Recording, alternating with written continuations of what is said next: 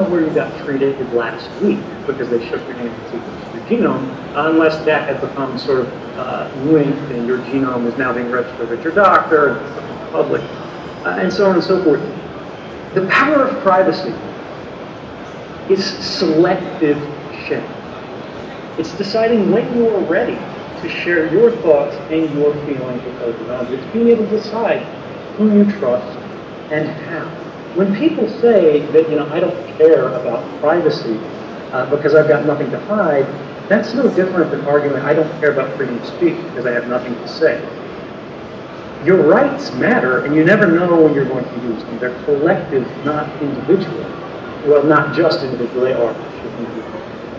But if you say, I don't really care about this because it's not immediately valuable to me right now in this moment, you're trying to give away a right that is critical to huge amounts of vulnerable people in all kinds of different situations. And when your rights are lost for a moment, they're lost for a generation.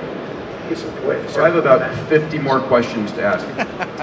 I apologize. I told you this was a long one. I know. But I'll hit on one last point there, which is I would distinguish between a state coming in without your permission to spy, look on your cameras and so forth. A friend of mine wrote me from India, and she said, aren't we always trading privacy for convenience? Aren't we trading privacy to get an Uber faster, or to do a search quicker, or to get better results on what I want to buy?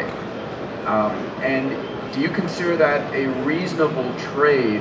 And what advice do you have for people who want to search and want to go buy things online and want the convenience of having the system know me well?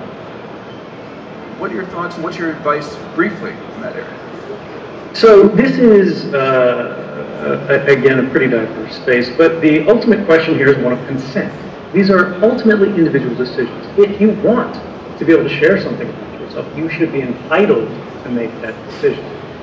But you should never be forced to make that decision.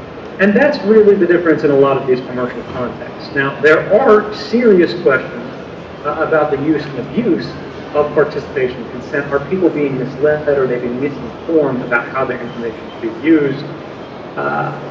When you say, I want to share this information to get, Lyft from Uber or whatever, so I want the cab driver to know where I'm at, that's one thing to say, but to say that Uber, should hold that information that I ordered this cab at this point forever is a very different thing than saying, yeah, I want them to be able to know today so they can pick me up.